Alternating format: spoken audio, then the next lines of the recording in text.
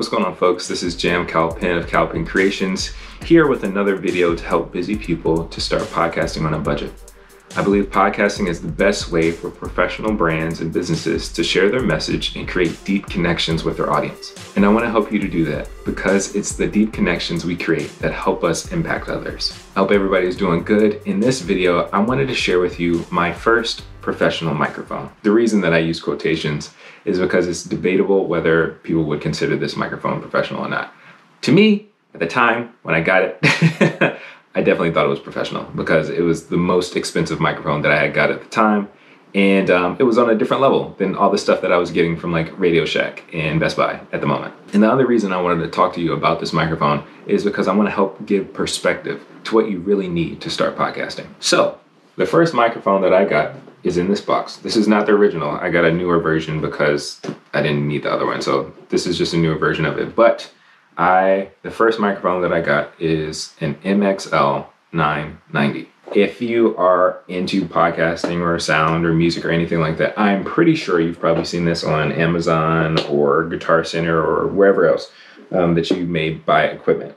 And the thing is, it's kind of a low budget microphone.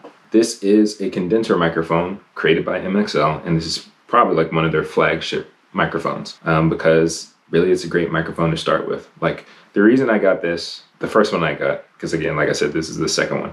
The one that I had it since 2007. And the reason I got it is because at the time I was making music with friends in college, and we were making mixtapes and producing stuff like that. But it was like, we need better microphones. We need better equipment because we were trying to do things legit. I got this microphone actually on sale when I got it. And I think when it was on sale, it might have been $60. Now, these go for about $100 brand new. And so I got the microphone specifically to make music, and then eventually I started using it for all kinds of stuff, for podcasting, for voiceover work, and doing all kinds of stuff. And like really, I just wanted to make music and create content. Before I got this mic though, I was already doing that stuff. I was already doing voiceover kind of stuff. I was already making music. I was already doing all that stuff. But ultimately it was a tool that I wanted to get because I wanted to level up. And I think it can be the same way with the podcasting equipment that we get. The thing is, you don't need something like this to get started, but this could be a great place for you to start. Again, it's the MXL 990. And so I just wanted to share with you a couple of pros and cons to the microphone. The number one pro that I would mention is that it's low cost. For $100, it's a pretty good microphone. It's a pretty good microphone for you to get started with doing podcasting, or if you're interested in anything else, doing music, voiceover work. It's a great place to start. Again, like I mentioned, it's only $100. You can probably get one used for less than that. And it has everything that you need. It captures the range of voice pretty well. It's pretty consistent, It might be a little on the low end. So if you have a very deep voice, it may pick that up a little bit more. But in general, it's just a good, sturdy, straightforward microphone. And again, also, it's a good workhorse for, creating audio content. So if you want to travel around with it, you can do that. The reason that I have two of these is because I was creating a podcast and I needed two microphones to record into for me and the other person. And so again, the MXL 990 is a affordable microphone that picks up really good sound. Actually, if you do the right things like treating your space and stuff like that, and I have some videos about that, about where you should record.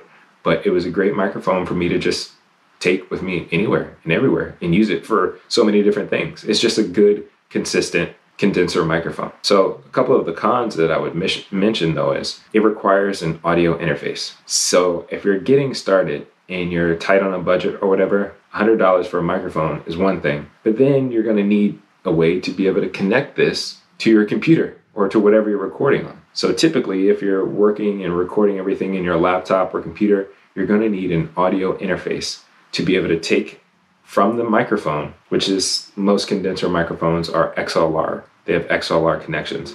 You're going to have something that's going to convert from an XLR to then USB, or to take the analog sound that is recorded in your microphone and turn it into digital, ones and zeros and stuff like that. So that would be an extra expense if you wanted to go with a condenser microphone, or specifically the MXL 990. So that's a con, that you have to buy more equipment to actually use it. The other con which is sort of a con, but that because it's a condenser microphone, it's super sensitive. So there are some microphones out there that, they don't pick up a lot of ambient sound, but condenser microphones are designed to pick up the very sensitive and nuanced things about the voice or about instruments and things like that. So like if you were playing a violin or a guitar and you wanted to record it, a condenser microphone like the MXL 990 is something that you would use to capture all of the delicate intricacies of that instrument or of the human voice. And so if you're recording or, where you're producing your podcast isn't the best in regards to noise. So say you have really noisy neighbors, or there's a lot of traffic near you, or pretty busy wherever you're recording, a condenser microphone might not be the best choice for you because it's going to pick up all of that sound. So that's, another one of the cons. But if that's something that you're willing to work on, again, trying to create the best environment to record your audio, again, it's a good microphone to consider. So yes, I have an affinity to this microphone, ultimately to the MXL brand too, because they produce a lot of good quality equipment that's affordable. And it helps a lot of people like myself and like you to start creating audio content, particularly like podcasting. So I would definitely recommend checking out MXL's line of different equipment and microphones and things like that. Now, I'll also encourage you to check out my other video, What is the Best Microphone for Beginners?